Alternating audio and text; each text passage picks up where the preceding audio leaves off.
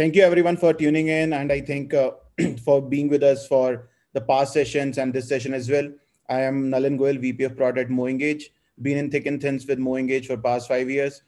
MoEngage is a intelligent customer engagement platform which aims to personalize each and every interaction that the users are having, the business is having with its users. So, without further ado, I'll probably delve into the session today, which is, as they say, in God we all trust, but all others should bring the data. And today we are going to talk about the data-driven approach to the product onboarding. So, joining me here today are three esteemed panelists. And before we kickstart the session, I'll just give a brief intro about them, and then probably they can talk in their own words. So, first, I would like to welcome Prashant Singh. Prashant has worn multiple hats in the past, ranging from founding a few startups to client servicing, from partnerships to product. And I guess he's a journalist and specialist probably at the same time. Prashant, over to you to introduce yourself briefly. Yeah, hi everybody, and thanks MoEngage for inviting me to this meetup. I've been attending the previous session also. It was pretty informative. I've been a product guy and mobile app guy all my life. Studied computer science in college. Started a company a couple of years back in AI domain, and then we had an exit to Paytm. Worked in Paytm for roughly 4 years. A lot of learnings over there. And before that, I was working with an app company where we had a portfolio of roughly 20 apps, got 50 million plus download, 500,000 to like 1.25 million unique per day in page views, and also a lot of learning, a lot of false starts. So hopefully something of value I can contribute here today. That's awesome, Prashant. Next, I would like to welcome Shravan, and Shravan hail from this beautiful city of Jammu, and currently is working at Byju's. And a lot of us probably follow him for his quirky and probably honest takes on PMs via his PM stories on LinkedIn. And I think, as Reddy mentioned in the initial session, that he is also founder of the community called the Product Tree. Shravan, over to you to introduce also briefly. Thank you very much, Nalin, and looking forward for this amazing panel. And thank you very much for calling me over just from MoEngage side. A little bit about me. The last 5.5 years have been in product, been a product guy all my life. Have been fortunate to work across multiple companies in different spaces. Started my journey with Flipkart, worked with, then moving to a logistics startup called Blackbuck, which is a $1 billion enterprise now. Worked there as their third data PM, worked with the Times Group for a while, where I worked across multiple portfolio companies, sometimes with a little bit of time with Magic Bricks, sometimes with Dineout. The last 3 years have been specifically in tech, and that's where I found my love for building education products. The last stint that I had was a parallel to Coursera called Edureka, and I was working there as a senior product manager for search and personalization. Eventually ended up leading the business, and finally around 9 to 10 months back, I've joined Byju's as a lead PM, where I specifically take care of the new product, Shah Rukh Khan wala product called Byju's Classes. So yeah, a little bit about me. Thank you very much. Yeah, over to you. Thanks a lot for this introduction, Shravan. Joining us next is Siddharth Arora. Siddharth is currently working with Razorpay and has worked extensively, I think, in US before focusing on Indian ecosystem. So Siddharth, over to you to introduce yourself briefly. Great. Thanks, Nalin. And I like the introduction, Shravan, that Shah Rukh Khan wala product. That was nice. So just a little bit about me, work with this company called Razorpay. I hope, all of you, panelists as well as, folks in the crowd know about the company. We essentially are a payments platform. Joined the company about a little bit more than 3.5 years ago, right? So when the company was fairly still early stages, and now, I think now the company is I believe the 40th unicorn of the country, I believe. About 400 worldwide, right? So essentially, attained the title. And what I manage at Razorpay is what we call payment apps. So on top of a payment gateway product, right, we built a suite of apps essentially with two very fundamental goals, right? That if you really want to be the number one player, not in just in terms of the $1 billion we process on a regular basis, right? But even in terms of the number of merchants we touch, right? So we need to essentially solve for more use cases in depth, and then also create, segment-wise and industry-wise use cases, right? So I manage that suite. Essentially, that suite contributes to about a good 25% of the company's, revenue now. And prior to Razorpay, I was working with this company called Quicker. I managed their Quicker Jobs portfolio for a couple of years. And that was a very interesting take. That was actually my first stint in India, right? Because prior to that, I was in US about 10 years, right? So Quicker was a very interesting was a very interesting journey, and was able to work my first, I think, hands-on experience on a very consumer traffic heavy product. So really exciting stuff, and learned a lot. Last couple of years in product management, and thanks MoEngage and Nalin for inviting me for this fantastic session. I think Siddharth, pleasure is all ours. Thank you everyone for your kind introduction. And without further ado, I'll delve into the session. I think we all have probably heard that first impression is the last impression. And for any product, if we talk in general, onboarding is that first impression. So want to know from all of you that how important is this first impression and how it basically reflects back on the relationship of the user or the consumer with the brand. How does a seamless onboarding actually impacts your engagement or retention metrics, since we are talking in terms of data for the past few sessions? So I think any one of you can take it first. So I would ideally want to start. So onboarding, it's a very interesting question, by the way, first of all, Nalin. Onboarding for us, specifically at Byju, where we have a consortium of products, we necessarily just don't have one product, which is the live learning product, which I kind of manage. Onboarding for us is not necessarily just somebody logging into our app or any of our platforms. It takes a step forward. That is he doing the intended action that we desire him to do on the app? Like for Byju's classes, it might be booking a trial class. For the BTLA, the Byju's learning app, it might be doing a learn journey for a user. And specifically for the English learning app, it can be just doing an assessment. So how do you drive the user specifically to that one part without any commitment in between, so that he can discover the value before even actually having the value of the product delivered to him? The use cases are diverse, right? But at the very functionally, how we look at from a product management standpoint or from a product manager standpoint are the three first principles that I keep talking about all the time. The first is, how do you make the onboarding flow so commitmentless that the user never feels so distraught that, oh, I have to give my details, I have to do all of this, even before he experiences the product. The second part is, how do you make the journey so contextual that while going through that journey, he understands, oh, this is what I'm going to get. Oh, this is the kind of content that I'm going to get. Or this is the kind of doubt resolution I'm going to get. And the third and the most critical piece, that is, how do you navigate between a sea of products that you have specifically as an ecosystem? That these three parts kind of make the onboarding structure in such a seamless way that functionally a user, before even he enters into the Byju's classes ecosystem, understands these are the three value prop that Byju's talks about. One is great quality teaching. Second is probably the best doubt resolution. And the third is instant gratification in terms of getting the high quality content and stuff like that. What we have seen is we do experiments all the time.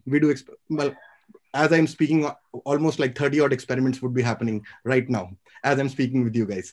So for us, it has been very seamless. Like, if we have built the onboarding structure has been so seamless for us that we've seen like 30-40% improvements in the first action, which is just booking a trial class.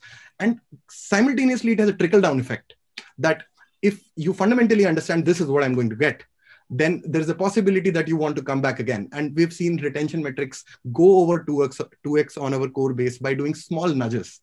And the last thing that I would keep talking about is that from a vision standpoint, there might be some sort of glorified vision that you want to pursue. But for a user, it's just the small DX chunks that you keep doing. Like there's a small contextual nudge that comes in, and that kind of compounds into a great onboarding experience. Yeah. I think that was very insightful and right on point, I guess. Yeah.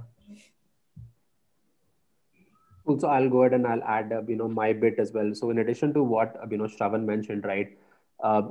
So the way we look at payments, right? I think generally, and I think payments now probably more so now, right? It's a coming to a fairly commoditized space, right? So I think there are a fair number of players, not just Indian players, but even global players who are entering to the market as well, right? So generally, the challenge we're looking to solve is how do we provide that instant gratification, right? And the first step is how do we not make it troublesome for the merchant to acquire and be onboard payments, right? And essentially that was a problem that we started with when the company started, and we want to just adhere to that mission that if you want to, let's say, accept payments, then it should not take you more than a couple of minutes, right?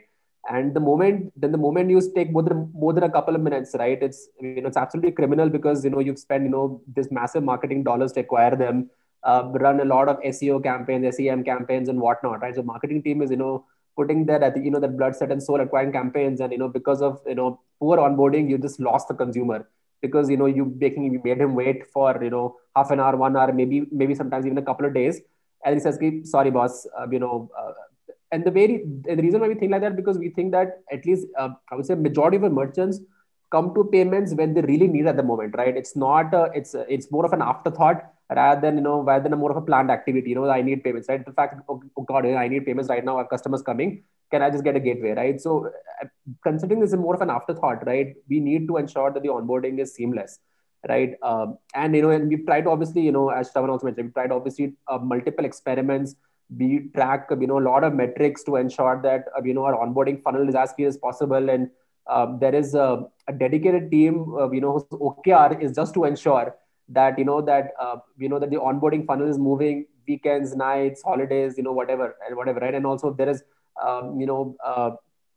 interesting campaigns running across the interesting trends coming up, right? So if you look at with the moment COVID happened, right, the entire focus went on contactless payments, right? So we just jumped on that campaign because we knew that this was a great way to acquire more users and onboard more users, right? So we keep on trying to look at multiple factors, and the core bit of it lies in data, right? So we have really good strong PMs in the company, thankfully, where data is almost like muscle memory, right? So if we have a good firm grip on that, I think you'll be able to I think to a certain extent, I think we've cracked the onboarding problem. I think still a long way to go, but definitely much better position to we are in where we about 3-4 years ago. Awesome, Siddharth. I think very valid points in terms of that. What exactly is the context of the user, and when are they coming with that intent to your platform? I think that defines a lot of the onboarding experience for any company or any brand. Prashant, would you like to add something to this? Yeah, I mean, both of the speaker prior to me, they made some very valid and very contextually relevant point. But I would like to, in addition to that, I would like to add a thing about more often than not, we tend to look at activation or like onboarding as a more of a one-time activity with a bunch of like tool tips and bunch of notifications and emails coming along, and then a little bit of handholding and all. But if we take a step back and if we look at the data, you learn that it's more about lifecycle management, user lifecycle management, and you have to say, okay, this is my activation threshold. So if I'm Facebook, it's a very widely quoted thing that if you get them 7 friends in 10 days and get them uploaded 2 photographs, chances are the fly will keep running and they will keep coming back and all. You can have a similar keystone for your own product. Like you can say, okay, if I'm Razorpay, if somebody kind of choose my gateway versus, let's say, Paytm's gateway or some other's gateway twice, then it's working out. Or if I'm Baizu, so on and so forth. So that require a fairly good understanding on data. So you can say, okay, this is my cohort of the people who kind of stayed. There is no science to it, in the sense there is science, but there is no definitive science to it. You can't start with the assumption and say, okay, this is the behavior I want to cultivate. You should be humble enough to admit that, okay, I don't know. I will just look at the people who worked out well for me. I look at my cohort of engaged user and do a regression back. That, okay, I have seen all the people who come back on day 30, day 7 and all, and I look at what are the common characteristics they have. It may be a simple thing that tier 2 city iPhone user on Wi-Fi are the one who basically the most engaged user for me if I'm a video streaming app, for example. And that kind of gives you a more tangible insight to it. So basically you need to basically look at into this thing, the whole onboarding piece as a lifecycle management. And another biggest thing is, like, again, coming back to the point of humility. You should know that, okay, once I am 0 to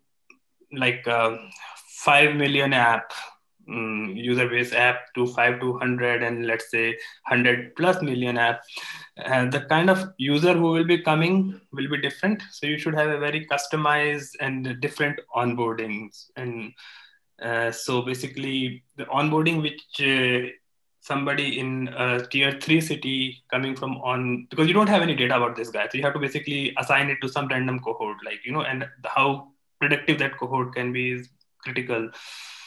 So it's different. So one good thing is essentially the wealth of information available if somebody looks for it. So one exercise I used to ask my team to do always was go sign up in Facebook from a fresh ID.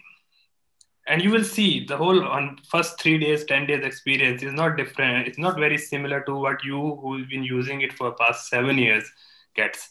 Yours has been fine tuned to you, but you should look what is the new cohort of people they are applying those tactics to. It's eye opening. It means every 6 months you should basically sign up your regular apps, Facebook, Twitter, YouTube, and see how they input. Or just log into YouTube through cognitive mode and you will realize the onboarding thing. Completely agree. I think that's a very interesting point that you've made, that onboarding, first thing is that onboarding is not a one-time goal. And because I think in the such a dynamic market where nothing is constant, your user persona probably that you analyze some 7 days or 20 days back is completely changing now, right? Or probably after a month or after 9 months, your user persona has completely changed. The needs have changed. So onboarding experience need to be certainly changed. It cannot be written in stone. Completely agree with that point on point. There's a lot of industry specific variants also. So if you are a SaaS person, towards the end of LTV, the nudges which you will send to the person will be different versus in the beginning. So there has to be that humility and self-awareness. A lot of time we start with a fixed idea. That's a required skill for every product manager, that you cannot always say, hey, I know this, because there is always so much to learn. You cannot make any assumptions because you have to go out and explore, then only probably you will learn.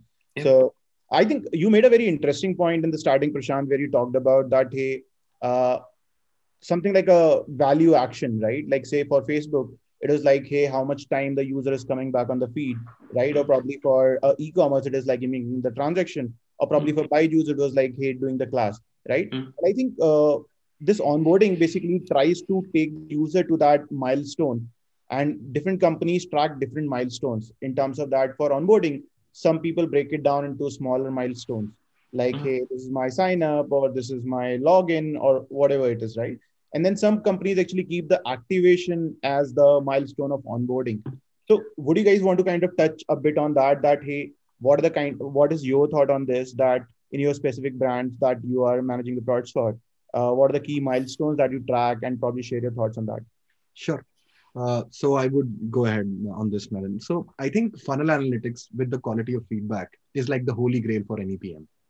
How do you look at your funnel? But every funnel has certain vision metrics that every PM has to track for, like how the business quantifies itself in terms of value to the user.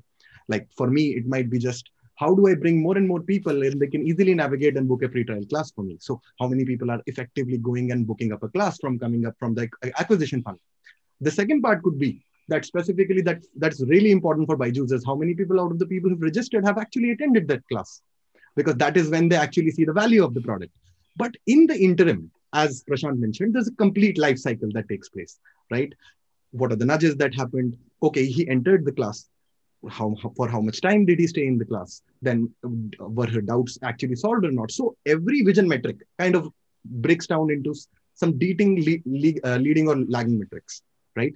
One of the leading metrics that is very relevant for us in BYJU'S is that we specifically call out that BYJU'S classes is a platform that provides instant doubt resolution, and it's from the best teachers in India. Is the doubt resolution percentage even good or not? So how you tie those metrics in those fundamental life cycles towards your vision metrics is something that is really, really critical for us.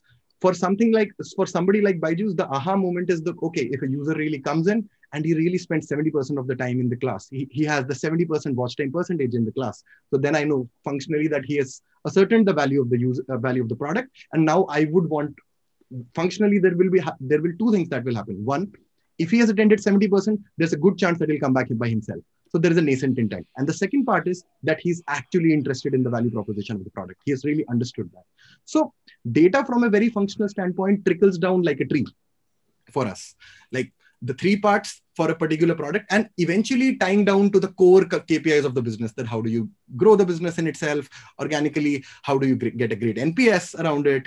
But then again, that kind of when I talk about all of those things is one of the things that the PM has to really keep into mind, that all of the things that he's tracking, are they really aligned to the one core or the two core focus areas of the company that they want to kind of work for. So going forward, the point that I'm trying to probably mention is that there is no one single key. And what you have to functionally understand is that all of these metrics tie together in a complete journey where you want to take a person from A to B, but not losing the context of the core vision that we have in terms of the functional metrics that you want to drive for your product. Yeah. Got it. Prashant, any thoughts on that from your point of view? I mean, yeah, I mean, it's something which cannot be disputed. I mean, yeah, functional and vision metrics are important, but see, the thing is, the devil is always in nuance. So essentially, let's say you have a business, basically, essentially saying it's a very fancy and verbose way of saying that business sets the KPI and you have to basically deliver on that. And the problem is what are the tools and tactics at your disposal to attain that goal? So now imagine this scenario that you are not meeting those goals. A simple thing, like, your goal is to basically sell shoes on a shopping transaction based platform. Any of e-commerce site can be an example for that. And now you are getting on the top of the funnel, you're getting 500,000 user per day and conversion is not healthy. And now there are ways to trick user by persuading them to buy. There are way to buy user to essentially offering them more discount and things like that. Then there are ways to basically do better targeting, where you throw the ball back to the business. Say, you know what, I'm getting all these people into the funnel, on the top of the funnel, but I think you need to fine tune your targeting. And according to my cohort analysis, the people with this targeting are actually getting more conversion. Correct. And then that's, so basically vision statement and all is good, but you have to basically see holistically. Yes. Okay, I will inherit something. How much of the top of the funnel is also kind of fine-tuned? Otherwise, you basically, all the friction you see downstream comes from the fact that you always try to work with the same data. Like in AI also, you have this thing that you have to clean the data first before you kind of ingest it. So somewhat similar thing needs to be done in product decision making also. Yeah. That's the caveat. Otherwise, like, totally in sync with the other gentleman. Cool. So I'll go ahead, and I'll add my points, right? So talking about, the aha moment, right? I think that's like it's like the favorite word for almost all PMP. How do I get that aha moment? A lot of that. So, obviously there are, a lot of data points that PM can look at, right? I think there's obviously, there's a plethora of data you can look at on a daily, weekly, monthly basis, right? So, at Rezepe, one of the interesting trends that we observed, right, and we realized that a lot of customers who sign up at Rezepe, as a merchant to acquire to process, right, they actually have already used Rezepe payment gateway in some partner platform, right? Be it to, let's say, purchase flight tickets, or be it to purchase groceries, or there are n number of partners for for various initiatives, right? So we realized that how do we get them to experience the product, right? Because in terms of if you look at payments, right, it's hard to kind of really define the value prop until you experience it, right? It's not an innovation that we have in the market, right? Payments is here to stay, and like I said, it's now getting to crowded space, and I'm sure there'll be like 10 more players that will come in the next couple of years as well, right? So one interesting experiment that we did, right, that actually really helped us work the magic of experience, right? That we already have customers signed up, they're already into the funnel, right? How do we get them to experience the power of the product, right? So interesting thing, we said, great, thanks for signing up. By the way, we have already sent you a payment link. Why don't you experience this payment link experience and then see how how the process works? We have the email with the phone number, right? So the customers goes ahead, and and tries to make a 10 rupee payment.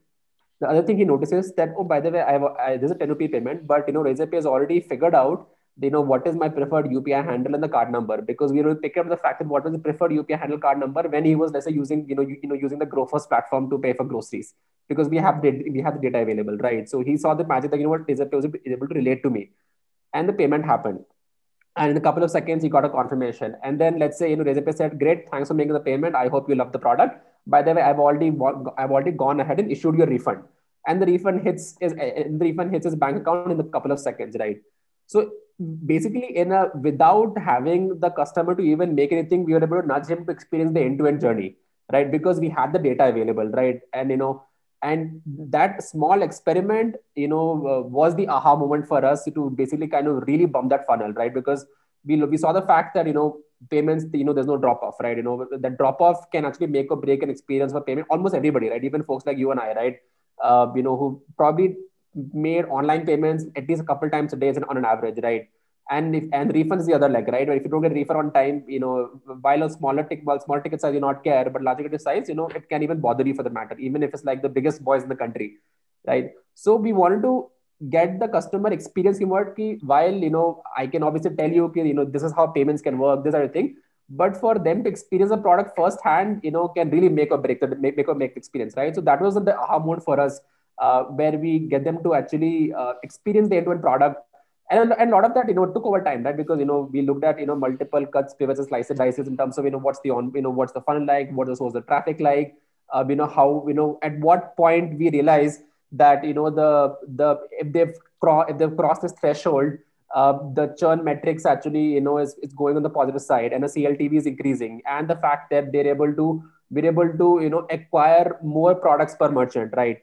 So a lot of indicators obviously comes into play, right? But some of these very simple aspects, right? We simple experiments, right? And a lot of these things typically are experiments that you run, right? It's not something that you have like this crazy vision, I'll do this, will work, right? You obviously run multiple experiments. I think you run about 100 experiments. I'm sure 95 will actually fail. Only 5 will actually go through, and with the 5 you have to then fine tune them, right? So again, that's how I think typically we've figured out some of the aha moments to help us get to that threshold that I think now I've got the user hooked. Now I have to now keep him engaged so that I don't have competitors acquire my customer. Sure.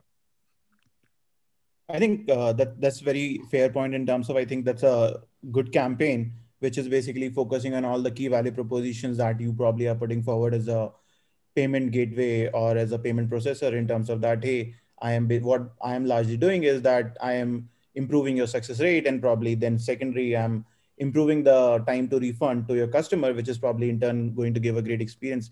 And I think, yeah, I think that I completely agree that it can come only from when you kind of go back and understand, like, it should come only from an insight about that customer problem, that, hey, this is a customer problem worth talking about probably. So I think that's a it takes me to my next follow-up question on this, that when you say that this campaign worked really well, right? And probably this insight was actually the key value proposition for as a PG, right? But say for other products, or where else have you seen that? How do you derive those kind of insights? I think Prashant touched upon this point initially, that Facebook came back initially saying that, hey, 7 friends in 10 days is something that will keep you engaged, right? So how do you as a product manager go and create these insights for your own product? And what are the, say, tools at your disposal probably, or what are the key metrics that you focus on while doing such kind of analysis? Best is, mathematically, this is called regression analysis. You look at the 30-day, 20 days, or like 1 week cohort of the people and see these are the people who are sticking with this, with my product, and what are the common journey steps in the journey they have. So you can basically map it back to say, okay, these are the kind of people, and what are the, in terms of their profiling, what is the common facts, minimum common set of attribute, I can say, which can be assigned to them. And that's how you get a set of user and set of action item, that, okay, if I target 18 to 32-year-old man in tier 2 with an Android and iOS phone, and then make them to buy a shoes or a, I don't know, deodorant, then this is my demographic, and then I'll see adjacencies. Of course, it's kind of get complicated as you have more offerings and more flows and also, but that's the high order bit. Regression mostly. So I think adding to what Prashant said, and very fair point, I think it is very similar. We start from the marketing metrics, that what's the source of traffic, where are people coming from, and then the functional part within the product is how you look at product analytics metrics. Like if a user has come, has he taken that one intended action that can be specifically booking a class, that can be going inside the class and actually answering a poll question or not? Was the question interactive enough for him? So if you tie the journey from pre-class, I'm just talking in context of Byju's, like pre-class, in-class, and post-class metrics, and you tie them together and try to see that cohort, how that cohort has scaled over time, how that's either horizontally or vertically in a particular duration of time, and try to gather insights from there. That, oh, if this particular user, if we find that 80% of the users had 10 doubts and all of them got resolved in the session, there's a greater chance that that particular cohort has like 50% higher retention than any other cohort. And then you figure out, oh, doubt resolution is one of the metrics that we really need you to solve for. And you put more teachers there, you build better systems for that to solve that. Similarly, it can be specific if 10 people interacted with the poll questions that we are pushing out in the product, and all of them were really happy with the feedback that they got, and this particular cohort has a typical higher retention in consuming the learn journeys that I have, or specifically the content around the free class, that if there are more people who actually do assessments with us, how does that cohort specifically behave? And you try to derive an insight from there, and then you try to optimize those systems in such a way so that the value kind of comes out by itself. Like what Siddharth talked about, something like a very interesting use case that he talked about, that the UPI handle automatically figured out that in the gateway that this is the preferred UPI handle. Similarly, can we figure out that this is the preferred content, this from the concept that you wanted to learn, this is the next assessment that you should do. And if you do that assessment, that's an aha moment for that particular user or for that particular cohort. Yeah, completely in sync with Prashant on that particular point. Yeah. Siddharth, would you like to add something to this? Absolutely right. I think in addition to that, right? In addition to that, what interesting element that we've started practicing at Razorpay, right? Obviously, you obviously will look at your attention funnel. You can look at 30, 90, 120 day, and you'll try to do various slices, dices, right? And typically a lot of that retention funnel actually, at least what I used to practice earlier, and that one element that we brought in actually we've seen a makes difference is typically you look at the source of the traffic. What are the source of traffic, where they came from, how long did it take for them to get that first nudge at Razorpay, how many products over time they've acquired, right? In an interesting element we have added to that funnel is actually our support experience, right? That from the moment, let's say they've raised a support ticket, right? What was that experience and what is the CSAT score, right? At that element actually sometimes makes a huge difference, because again, and the reason we add that because we feel it's finances, right? Finances, in the country we live in can be very sensitive, right? Right. And, you have to equally treat a 10 rupee payment versus a 10 lakh rupee payment, right? Because you don't know the background the individual comes with, right? So you treat that with that much care. So that element, gives you a lot of insights that, how was the support experience of the customer, right? So when you add, let's say the quantum support tickets they raised, or, the TAT it took to close a support ticket, or the CSAT score, and you see that experience over and over, right? Could that support ticket, could have been answered faster? So, but it's while we got the answer, but it was such a basic question. Could we have responded to it within a couple of minutes, right? Could autopilots would have taken over, right? So in addition to, like I said, that one element we've added that actually has made a huge difference, right? So I think no change, to what Prashant and Shravan mentioned, but that additional element is what I think we have seen, actually helps you, create just much better experiences. Got it. I think what you guys are largely saying is that identify probably the outcome metric, which is like, which represents probably your onboarding, or which represents your activation, or probably the NPS score, whatever you're trying to optimize, and identify who are the probably champions on that, and then relook at that cohort and see what are the commonalities that they share in terms of be the user demographics, or probably the user psychographic profile, or even I think the support experience, or their even behavior on the platform, like as Shravan talked about. And then basically you will be able to identify the vectors which are going to give you the kind of champion user in the outcome. I think that's a very fair discussion, and I think that's a very valid point in terms of, because a lot of times people get lost in the data in terms of that, hey, there are 100 variables that I'm looking at now, how much I need to optimize what.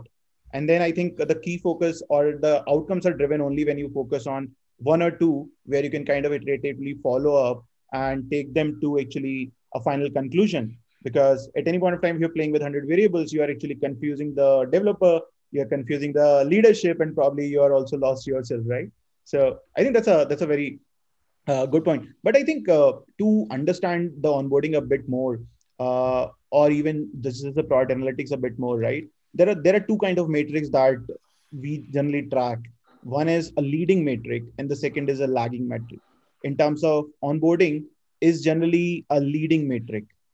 So can you talk a bit about the leading KPIs that you track as a part of the onboarding? That, hey, this is basically an indication for me that my user is probably going to convert with me or retain with me. So what are those leading metrics that probably you guys focus on? Because conversion is a lagging metric, as you all know, because it is like so many variables kind of come together to form the conversion. Yeah. So I'll go ahead and I'll take a first crack at it, right? So essentially, if you look at onboarding, right? So onboarding itself also has, has multiple legs to it, right? How long did it take for you to, let's say, complete the onboarding, or what was the delta time to when you did your first payment, or any company that first nudge for that matter, right? And over time, how many products have you touched with, and how much you've learned about, and how much data points you've touched across the the merchant's life cycle, right? So typically, these are some of the elements that we track, from a from a leading, right? From, I think, from a from a lagging point of view, I think I think the business health is typically what you track, right? But I think that almost everybody tracks it in the business is doing it, in terms of the number of active merchants you have on the base, the number of dollars that you process, the number of transactions you onboard, right?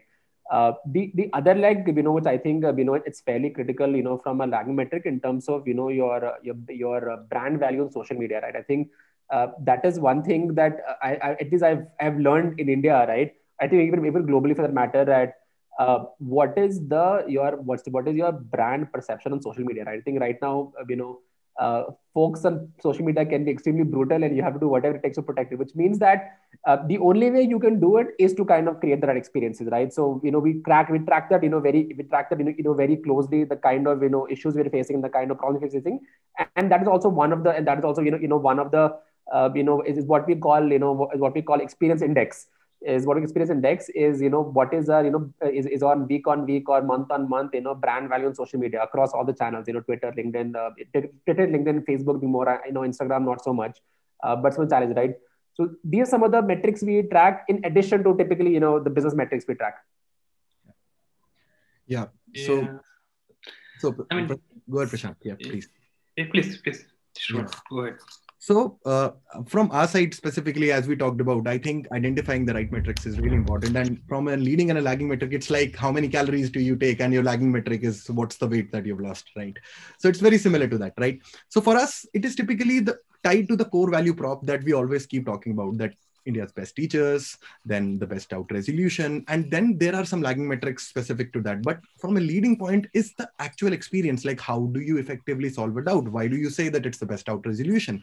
It can be as very simple from a very small metric, that how many doubts do actually get solved in a class, or it can be as simple as that what's the teacher quality rating that happened post class, that is the teacher actually doing any good or not. Or the third part, it can be as simple as that what's the watch time percentage, what's the what percentage of students actually attended the class to a certain level.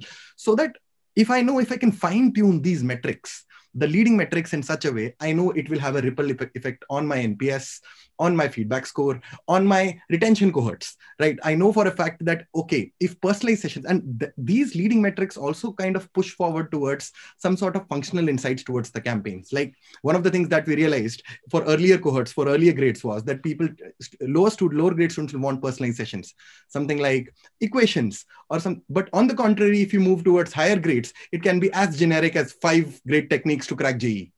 It can be as greater as that. And that really happened when we really took a stab at the rating score that we had for a teacher. That, okay, and that whether the concept was understood. And there were certain great insights that came out. Okay, the concept was too broad. He didn't cover polynomials. He didn't cover that particular aspect. And we understood that across grades, the tendency to move towards a more broader element towards the higher grades is really great. And we optimized those sessions in such a way that the product offering kind of diversified, scaled, in a way from lower grades to higher grades. And that really improved my functional teacher rating, which fundamentally improved my retention, that it brought more people to the platform. So from a user standpoint, we move towards the macro details. Like if I can give a personalized experience to what Nalin is expecting on the platform, then more often than not, he will come back. So you have to go from the micro to the macro details, but the micro interactions typically, as Prashant also spoke about, gives you those kind of details and try to help you optimize your leading metrics in such a way that your macro level metrics also kind of hit the score. Yeah. I again take a slightly contrary stand. Like I kind of does not agree with the whole idea of leading and lagging metrics, in the sense like I agree with the tactical value of all that what you're talking about. Essentially, leading and lagging metrics are residual from a time when everything was a transaction based thing, So if you're running a platform where transaction processing you're facilitating, maybe Razorpay can rely on that. But there are this leading and lagging happens in a context. So there are certain data points which are orthogonal to it. So take payment, for example. If there's an iPhone sale running on, and then there's a 10,000 rupees discount being offered, people will go through. They will make attempt to make a payment 3 times, no matter how slow your payment gateway is. Sure. And that orthogonal data point will basically skew your lagging metrics. I used to manage a mobile app portfolio, and we had like Series 40 touch and type phone where you have to navigate the touch screen via arrow keys and all. There were so many accidental clicks used to happen, and that basically increased our CTR to top, and that cohort became the highest revenue source for us because the worst user experience but highest revenue source. So basically you have to see these leading and lagging metrics in a context. And so on the leading side, you have to see what are the orthogonal data point which kind of define the user context. It is coming from a discount. Is it coming from novelty? Am I the only one who is offering this service in the market? Or the need is so thing. In the sense, like if you look at retail, like physical retail has a conversion rate of around 40%. Out of 140 people buy something. Maybe it's a packet of biscuits or like a t-shirt or something, but 40% conversion rate. And then online retail has 5% or 10% is like awesome. Like, so it's context. It's not shopping as a need, doesn't change. It's context. And like Razorpay, Siddharth mentioned, on the other side, lagging side, there's also an NPS and other orthogonal data point which kind of bring it back. You can always look at this thing to kind of benchmark and streamline or fine tune your workflows, which is good. But a product is more than a workflow. Tomorrow, somebody will launch VR, AR, and some other interface paradigm, and your workflow will go out of window. It's like now, I can tell you, as you go to NBUs and voice become predominant movement, somebody will have to crack the voice payment thing. Now, what is the leading and lagging indicator in that? So that is mostly workflow is more of a subset of the capability of the medium. It's constrained by that, but you have to look at these metrics in a whole product life cycle. Sure, I think I agree to that point in terms of that. Obviously, you need to kind of bring in that product context, and then in that context, there might be some leading and lagging matrix. And then as PMs, we need to use that data with a caution. Yeah. That if we are seeing those spikes, hey, why these spikes are there? If we are seeing some kind of degradation, why those degradations are there? Are they probably because of some money burn that I've done in the recent past and all of that? Yeah, I mean, like increase in payload of an API can impact your conversion on the downstream, and then this can be compensated by the cashback. Now, what are the leading? There's circular metrics going on. There are always, and then someday Jio can launch a free Wi-Fi for everybody, and everything will go up. Now, does it necessarily increase? It tells you anything about the underlying product? No. Probably not. I think I agree that there might be a lot of outliers on the way, and that's why probably data cleaning is something that is always kind of recommended. And then obviously, when you're talking about a context, when the environment changes, the context automatically changes. So, completely agree on that point of view. And obviously, that serves as a caution for the listeners as well. So, I think before kind of wrapping up the session, just want to have a flyer question from you guys in terms of like how we have seen the ecosystem changing. Initially, it was all about sales, then it came to marketing to generate that demand, and now it has probably come to product is inbuilt, kind of having the product growth loops, right? Or the product is actually driving the growth instead of probably marketing doing the ads all the time. The product itself having those virality loops or growth loops, right? So just a flyer here, that how do you guys see product led growth? What key trends that you see in probably the year ahead? So I'll take a first crack at it, right? So I think generally what I've seen, right? I think as you rightly mentioned, I think the co-ownership of some of the charters and goals, I think marketing product team, I think have started to work a lot more closer together than probably what it was earlier, right? I think those fairly independent roles earlier. At least now we've seen that instead of marketing, being a horizontal function, serving, whether it's, offline, online, or, various initiatives they drive, right? Typically, if you have like a product BU, typically has a marketing function as part of the BU, right? So, which means that you kind of, I think co-own some of the OKRs or metrics or, goals or visions that you may have. That is, I think, is one trend that I've seen that's worked.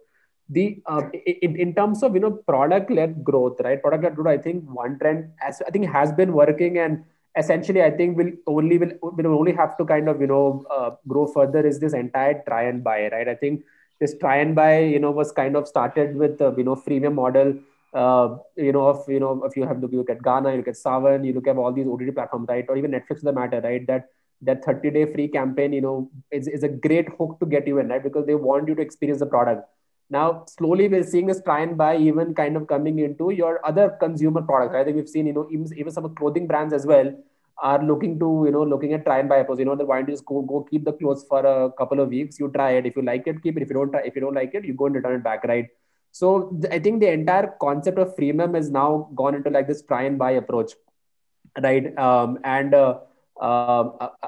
think that is one that I think we'll have to kind of ensure that if you want to provide the product like growth, then you have to keep that trend in mind. That how do you ensure that you get them to try the product with as less friction as possible. Because that's the only way for them, because you can put a lot of messages out there. Yeah, I'm this, I'm that. This is what I've done for 10 more customers. But until they experience it, your ability to get them to the hook is going to be very, very small. The other trend I think is going to work. I think in India, right? I think generally, if you look at just the content consumption, right, you have a lot more, customers consuming content, or just generally interacting on mobile, is extremely high, right? You have folks who actually are consuming content mobile before they even get their hang on a laptop or a computer for that matter, right? And the at the age you are consuming content is much lesser than what it was. You probably, I think I remember I got my first mobile at the age of 21, I believe. And I'm pretty sure that age right now is probably below 15, maybe even lesser for that matter, right? So I think you have to kind of ensure that whatever products you create, right, it has to be that mobile first, right? So you have to get that focus in mind, uh, and you have to deploy all the tech in the place to ensure that content consumption in the mobile is there. So I think those are two trends that we are banking on, and I think we've seen enough indicators, and I'm pretty sure the next couple of years, these two trends, will be here to stay. So from my standpoint, what I think functionally is one part that Siddharth kind of spoke about. I think experiment design is very key. I think Prashant was also talking about the same thing, the context. That experiment design will become a very generic function. Like it is not necessarily related to product or data science. I think that will be the throughput that will happen across the ecosystem, and people will start thinking like product. That how do you design an experiment? How do you take a particular cohort? How do you look at a particular traffic site? So I think that data science and better experiment design is going to be very critical to how you drive innovation across multiple cohorts. That's the second part that I think Siddharth also spoke about was the content consumption part. That as with the advent of internet, I think video is going to be extremely like how you specifically bring the user, give the value to the user without even him going into the product and having those commitments that he has to make in order to engage with the product. And the third and the most critical trend, which I think is very relevant, is that customer success is going to become very paramount, is going to be extremely paramount, right? I think that is one way through which brands like Razorpay or Byju's, or for that matter, any other great brand, has made headway in the future. But I think this will become a normalized trend. Everybody would try to give the best customer success. That's not really going to be a differentiator going forward. I think once we reach to that particular standpoint, I think then deeper things will come into picture, like personalization, and data is the new oil that we kind of keep talking about. So I think the three trends that I would definitely speak about is, one is experiment design is going to be very throughput in the company. The second part would be that I think this is going to permeate across, and video is going to take the shape. And I think as India is digitizing, video is going to be the next big trend. And the third part is customer success is going to be very normalized. I think every brand would try to move towards the best customer success experience. And that is where the new innovation will kind of lead towards product-led growth. Yeah. Thanks, Shravan. Prashant, any contrarian views on this? So that's the part I'm supposed to. No, I'm totally. Again, see, the thing is, devil always in the details. So I keep hearing about video, and I kind of agree with that. But see, the thing is, okay, let me take a step back. We in India never had a product made for India so far. Yeah. We had a product retrofitted to Indian audience because something was working in US, and no, we might speak English with little accent, but the thing is, person in Gurgaon is as computer savvy as a person in San Francisco. So you can take a Uber flow from there and retrofit it to this thing. So first 50 million and all the series A, series B, you manage. Then the problems start coming. So you basically stretch another 150 million by cashback and incentivizing. And then you basically hit what they call the NBU, next billion and all. That's where the real product for India will be made, and there is no precedence for that. So we can all speculate in the comfort of our tier 1 houses, but nobody has done that so far. Pawn sites have done it pretty good in that sense. But other than that, if you look at the video consumption pattern, there is nothing. Because the problem is, especially you look at transaction sites and all that, people keep saying video as if video is a preference. Video is never a preference. Video was a constraint, because video is the only medium where there is no literacy barrier. Okay, NBU constitute a lot of people who have no literacy. So if you have to sell to next billion user through video, talking of like commerce side, for example, so that medium is the only medium left to them, which is two-way, and it has no literacy barrier. So what kind of a UX which will work? You can project a product demo on a video, but how will you capture the feedback? Maybe by, or you might have to flash a 1-800 numbers, like, teleshopping loop, or you have like, two red bulb kind of a button, say buy, or you have to kind of facilitate that thing by putting some celebrity. So that's that's the biggest learning we'll have in next 5 to 10 years. And it'll take 10 years before it kind of stabilizes. Cash on delivery is still major chunks. It take 10 years before the cash on delivery kind of we learn how to do. It will take similar amount of time. I think that's a very nice take on the ecosystem, in terms of that the ecosystem is kind of maturing. And I think you rightly pointed out that after probably hitting the first 100-150 million users, were probably internet first in India. All the companies had the stumbling block. Hey, how do we reach to that middle of the pyramid or the bottom of the pyramid? And I think the problem also is the way we think. Most of us think in the echo chambers with which kind of we have kind of grown up as well. The education or the kind of place we have lived or the lifestyle that we have, the people we hang out with. I think that also brings in that kind of echo chamber. And I think, the products as well as the companies or the product managers have to push in those boundaries and probably learn more about those consumers who are going to be the next wave, and probably create the products for the NBU or India specific product, I would say. Learning curve hota hai. Everything has a learning curve. Even your users have the learning curve. Sometimes, see, the point is the kind of companies who will be addressing that market, they have already saturated the metro market, and they might probably be funded in the upward of 100 million. So they can always offset that difficulty of learning by running a campaign on TV. Yeah. So product managers can take all the credit they want, but it's the TV campaign which is bringing them a full centerfold in newspaper and all. You will be surprised how the metrics improve by centerfold in newspaper. Yeah, that was an interesting question. I'll probably go back and see if there are any questions that people may have. Sandeep, any ideas if we have any question here? Then we just have one. I think you guys have taken it up already from Aniket Patil. Awesome. I think this question is kind of a bit kind of different from the topic that we were discussing, but I guess there are people who can obviously add value to this question. So I think the question from Aniket is that all information is fantastic. However, any tips for newbie or a fresher who is looking to make a career into product management in terms of project and profile building? Just probably take a shot at it, whoever wants. What's the question? How a newbie can make a transition into a product management career? From an existing functional proximity or totally new? I think that detail we are missing, but take a dig at it with you. I think I would assume, I would say a fresher probably. Never been doing that function. Yeah, he has mentioned totally new. So, I mean, start using product, I believe, and then applying the first principle based thing. Yeah. I mean, I see the problem is most of the time the question is how to be a good product manager. The answer is different, and how to get past the HR. And if you have no prior product experience, is a different answer. So, if it is how to get past as an HR is the thing, then probably work as an intern at some startup and get that in the resume. There's a two different problems. Getting past the HR is a different problem than actually being a product manager. So I don't know what the gentleman or the lady want to know about. Yeah, I think he's totally new to the function, and then he wanted to check how does he get into it. Yeah, I think as Prashant completely mentioned, I'll also take a dig at it because I'm also a product manager by the way. So yeah, I think Prashant mentioned right on point in terms of completely depends on your context, and I think you can probably start with making those internships and probably make an internal transition into the same company.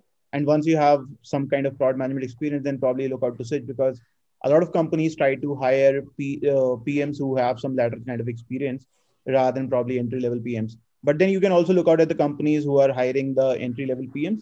There probably you would be at the same foundational level in terms of whoever else is applying, right? So I think these are the certain paths that I also see. I think there is another question here where on the chat. Yeah, there is on China, some questions on China. Yeah. If you, it's on the this chat. Question is, I'm not sure what exactly is the context, but I think they are probably trying to understand that isn't China be a close approximation to India, and wouldn't the products built in China probably will have so much resemblance to product built in India or vice versa? This will be, I spent a bit of my time in China, in Hangzhou. So yeah, there are certain, I did a thread on Twitter, you can check about what are the things happening in China, which might kind of extrapolate to Indian market also. So yeah, there are a lot of similarity. People are somewhat, so there are certain problems which has been solved in China. For example, identity as a problem has been solved. There's a centralized identity available. Yeah. The comfort with payment is very high. Yeah. So that's their video is pretty, they have gone through that learning of videos. So that's there. So yeah, how do you basically offset for that prior learning?